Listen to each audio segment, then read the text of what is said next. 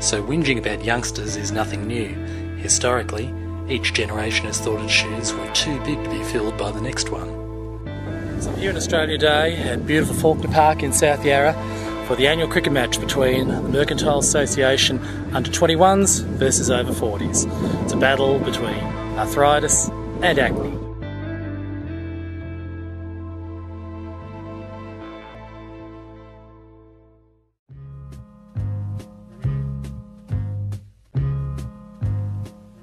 These people who were once 21 but now watch Better Homes and Gardens and worry about superannuation, these are my peeps.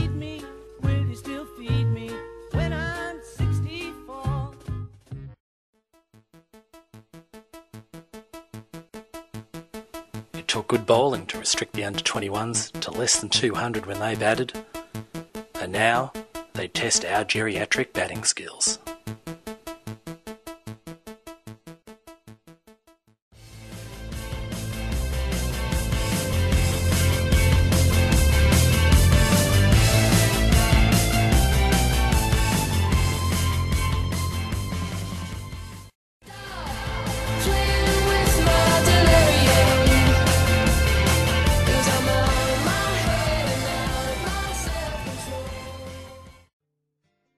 The under-21s were keen, talented, graceful, and a third of our age.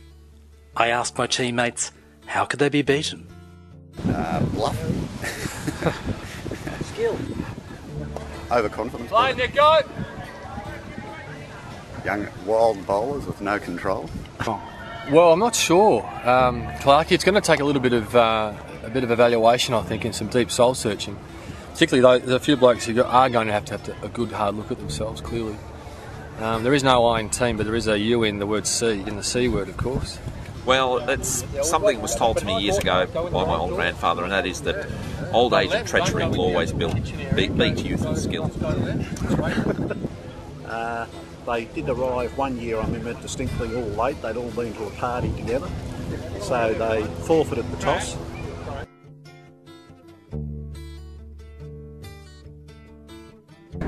But it's always been a bit of a breeding ground for cricketers for the future of the.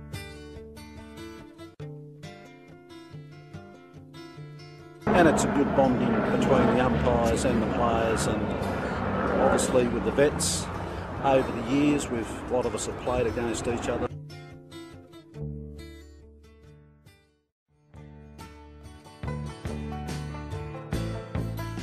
Was Ross Attrell's grandfather right? Could youth and skill be beaten by old age and treachery?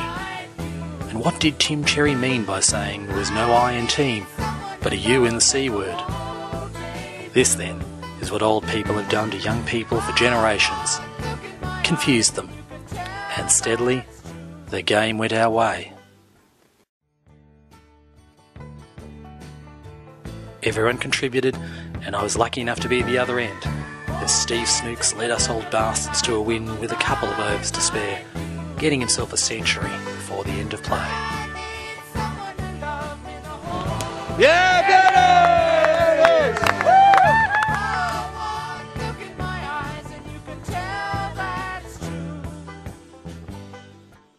The under-21s had set up a good target, bowled with spirit, and were all good sports coached by a remarkable young gentleman in James Rigetti.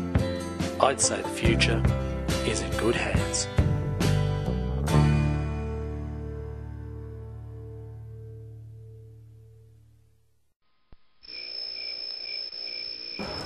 And we've become probably friends more than opponents, and that's the vibe of the MCA, which we strongly encourage.